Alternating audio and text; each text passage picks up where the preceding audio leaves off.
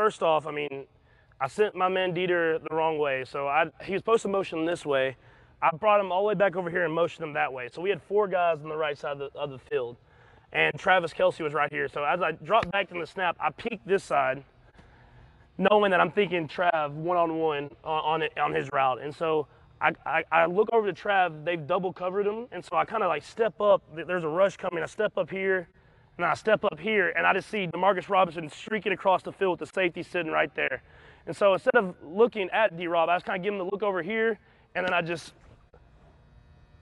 hit him right there, right on where the trash can was. And so instead of looking at him, I just put it out there. D-Rob made a great play, and it was a cool play as the season went on. You're kind of accurate. Yeah, I try to be at least. I try to be.